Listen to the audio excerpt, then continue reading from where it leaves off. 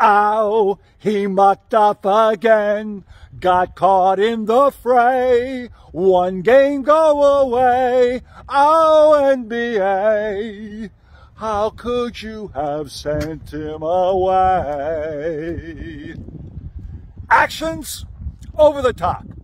Conduct, detrimental. Repeat offender. Who are we talking about? Okay, enough about me.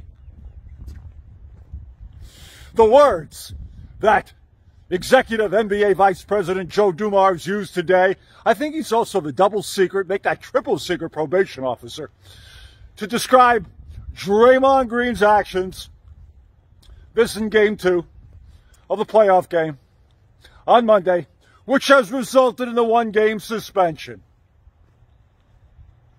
164 technicals, 17 ejections, and now 4 suspensions.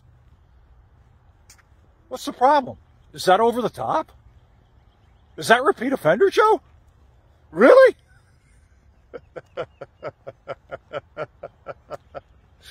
Draymond, we hardly knew ya. I get it. Nothing for Domantas Sabonis, the guy who was in that fray? I don't know about you, but if you're playing high-level basketball and someone grabs your ankle, you can really get hurt. Right? Sabonis had just taken down Klay Thompson. I'm not the only guy who say that, yes, it was a little over the top, and yes, if it was a regular season game, okay, because it doesn't mean anything. But at some point, these guys in charge have to determine what kind of game are we talking. Whoa, wait a minute. Slippery slope there, Art. Why should one game be any different than a... Are you kidding me? It's the same reason you don't call pass interference on the last drive of a Super Bowl. It's the same reason why you don't call a ticky-tack foul in an NCAA tournament game, which can determine the outcome. And it's the same reason you don't suspend JMO, Draymond, in this instance, when the Dubs are playing for their playoff lives Thursday night back at the Chase Center. That's why. You want to suspend them? I'm all for it. Do it in the regular season. Yeah, but then it won't mean anything. So fucking what? Give him his fine. Can't do it for Game 3.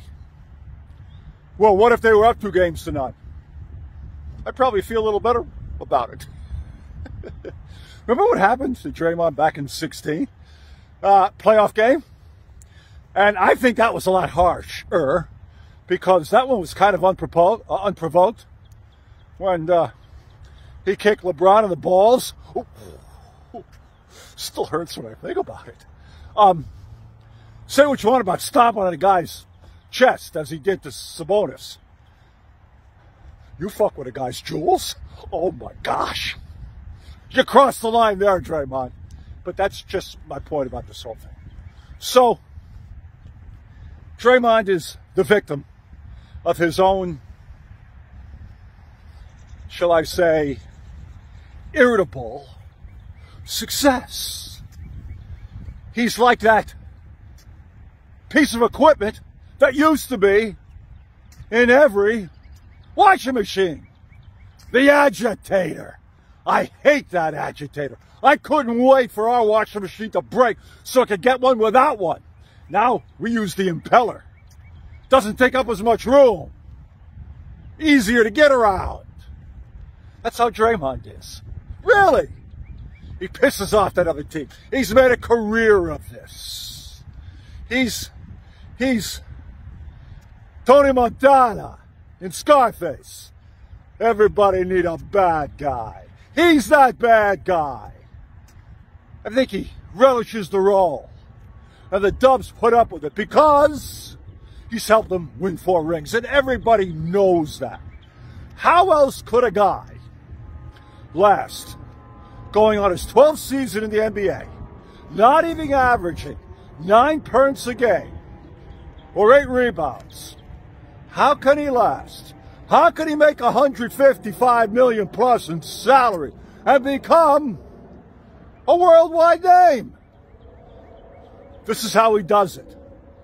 And anybody who likes basketball and is more than a casual observer will admit, especially Dub Nation, we love Draymond. Granted, this is how he survived. He picked a bad time to get in the fray. Especially when the teacher, the instructor, the custodian is in the building. What Adam Silver?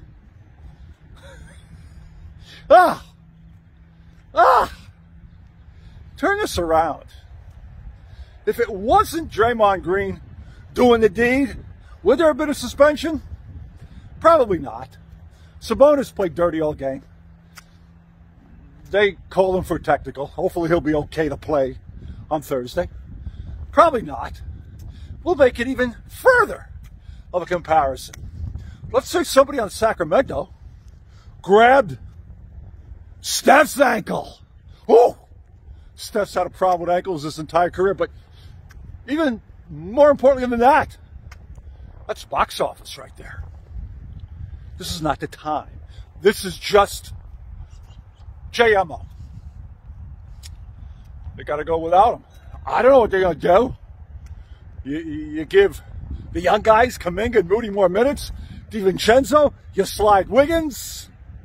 Jordan Poole, who never saw defense he'd play. You know what's the bad part about this? It's all we're talking about is Draymond. This takes away from what this Sacramento squad has done so far. Hey, they were number 3 seed. This team didn't make the playoffs since 06. What a story! They have just finished writing their thank you cards to Kentucky coach Sean Calipari, who's delivered practically the entire NBA farm system, as well as 3 key guys on these Kings, Lyles and Monk and De'Aaron Fox.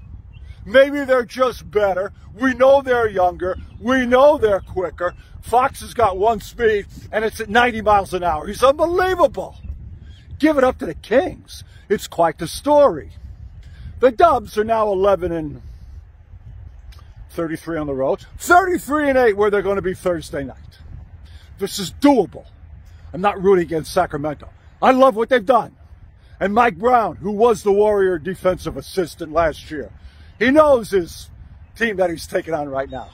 You got to come up with something, Coach Kerr. Andrew, make a 3. Start making 3s. Start doing what you made your bones off all these years, Dubs. It's doable.